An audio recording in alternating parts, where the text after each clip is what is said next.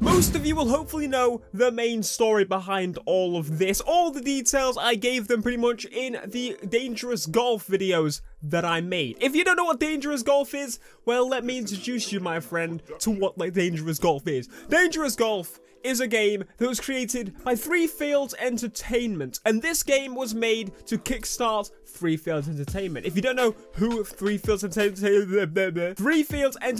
are, they are the old Burnout developers. The leads of the studio and a lot of the guys from there left EA back in 2013, I think it was, and formed their own studio, set out to make their own games. Well, they made Dangerous Golf.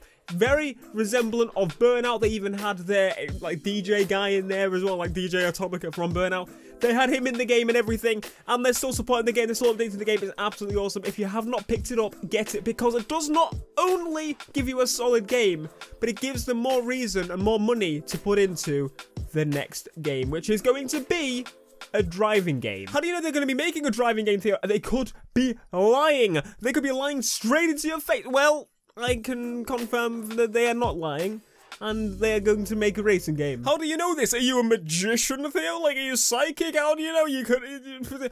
He tweeted, Twitter, the website where it's like, got tweets and stuff. He tweeted workers begun on a driving game. So, but I'm really excited for this because, as you guys know, I'm a big Burnout fan. Not when Need for Speed and Burnout mix. That's a different story, but I love it, the two separate instances. And we know that EA basically brushed off Burnout. Burnout is gone as we know it. Whereas these guys, they're not making a Burnout, but they're making a game that is going to be a spiritual successor that is Burnout. Basically, we're going to get a Burnout game. Stop your whinging. I spent countless hours on Burnout Paradise. It was one of my favorite games to play on PS3. Me and my friends used to play all the challenges, that sort of thing.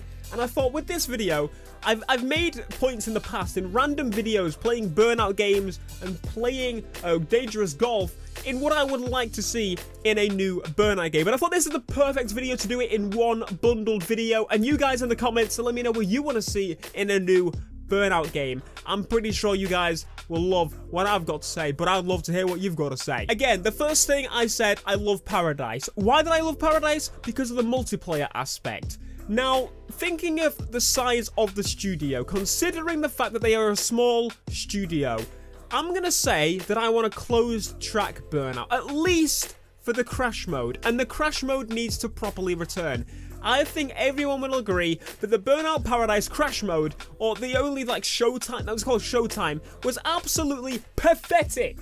What was that? It was awful. I don't know what that was. I only used it to claim the roads, that kind of thing, and get the special cars. But no, that's gotta go. That's gotta go. We're gonna have the proper crash mode. If you don't know what the proper crash mode is, go play a classic Burnout game from Burnout 2 all the way to the one before Paradise. Just play through any of them. Burnout 3, Burnout Revenge, Burnout, what's the other one? I don't bloody know. The crash mode consists of you choosing a car at the beginning, driving that car, hitting traffic, and racking up as many points as you can, getting the explosion, that sort of thing.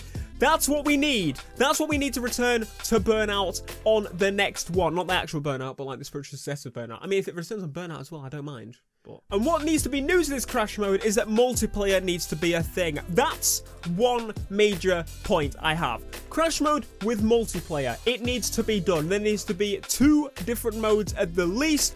One mode needs to be you take it in turns and crash as you normally do and try and get the best score. Second would be crashing together with your friends. Maybe with a group of 3, 4, how many other friends. You will go into this game and you shall, my friends, smash, and then your friends will smash at the same time, or maybe afterwards, I don't know, and basically rack up a combination score, and that goes off to another leaderboard separate from the first one. You get the idea. Have some multiplayer involvement in the crash mode on Burnout, and that's a way to update it and make it new. BlackPantha's trying to ruin the game. Why does he want closed track? I'll tell you why I want closed track. There's 1 or 2 or 3 or a million advantages to why I prefer closed track. Again, they're a small studio, so that's keeping that in consideration. They can do closed tracks and just have a load of them. That's another thing. They can have lots and lots of different varied areas, yes, and we can have varied weather conditions which we can choose, that sort of thing. So those are probably the main 2 points. There are little points as well, but the main 2 points I want to get across are that, again, you will have more varied selection, and they're a small studio, so I'm not really expecting them to make a massive open world map with living and breathing traffic and everything like this. I mean, they may find a way to do that. If they do that, go ahead. But the crash mode needs to be sectioned off parts, and that needs to be done. Do not give us another showtime, otherwise I will be annoyed. But those are my main points. What I would love to see is maybe community suggestions for the cars. As you do paid DLC, I will 1,000,000% buy paid DLC. As you know, racing game guys, we love paid DLC, honestly, because it means we give you money and you give us lots of nice cars. But what you need to do is something that other racing games don't seem to do at all, and that is listen to what we want as cars in the game and DLC. If we get cars that we want in DLC, obviously, there's more chance that we might buy them. Who would have thunk it? Obviously, we need the iconic Burnout gameplay, and I'm just missing all of this out.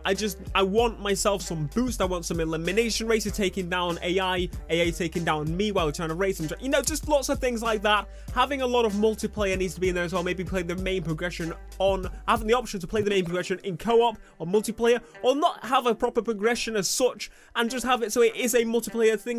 Like thinking about it, Need for Speed Rivals tried to do this all drive thing, and it basically gave everybody the world, the consistent world, and where everybody was doing the same thing. It doesn't really work when you have a storyline.